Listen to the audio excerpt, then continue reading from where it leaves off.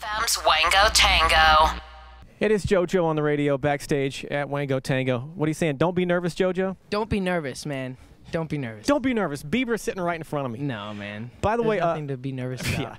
Yeah. A few moments ago, I'll say it right now, that is the greatest intro to any Wango Tango we have ever had. Oh, thank you. Thank you. I mean, they told me that I had to walk to the stage. I was like, okay, I don't know how this is going to work. And I tried to walk to the stage, and like the fan just like went crazy. It was awesome. It was nuts. I'm like backstage talking to your buddy Scooter, and we're texting back and forth with you. Yeah. Like, he's like Scooter's like, JoJo, what's the cue? I'm like, I don't know. What do you want it to be? He's like, so the cue was, do you know who discovered Carly Rae? And that's when you were going to run from the top of the rafters and start running down. And of course, the fans start going crazy. They're looking around because I'm looking around. I don't know where you're coming from.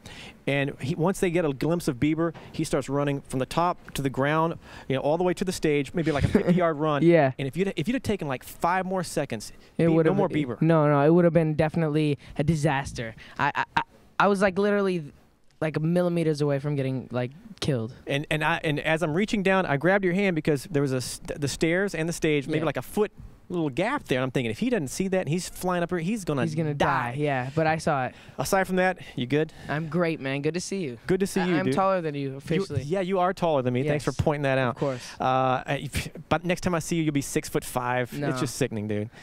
Hey, give me some details on the album. Of course, Boyfriend's blown up. Thank you. Yeah, it's just, so what's next? Well, Boyfriend is just a dope record. I really was really happy to put that out, and it's a little bit more mature and something that I think people can relate to. But I think that my album in general, I've worked really hard on it, and we just released a song called "Turn to You." It was actually for my mom for Mother's Day, and so like that's been blowing up, and it's top 5 on iTunes right now, and it's really fun. I mean, we're just having fun with the album, and I can't wait for the world to hear it.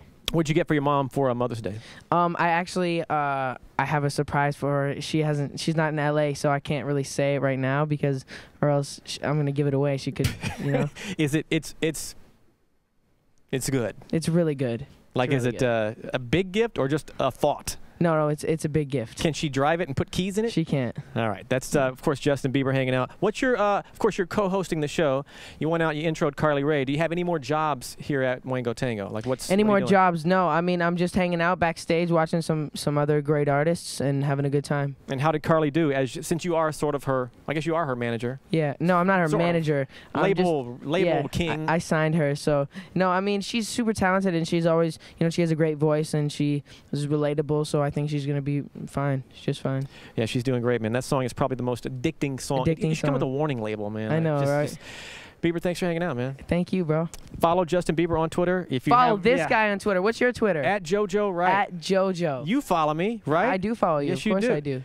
That's Bieber. Yes, I'm JoJo, and he follows me. Unless you follow him. That's right. Or me, at Justin Bieber. Bieber. He has 20 gazillion followers. Whatever. All right. Back in a sec, y'all. KIIS-FM's Wango Tango.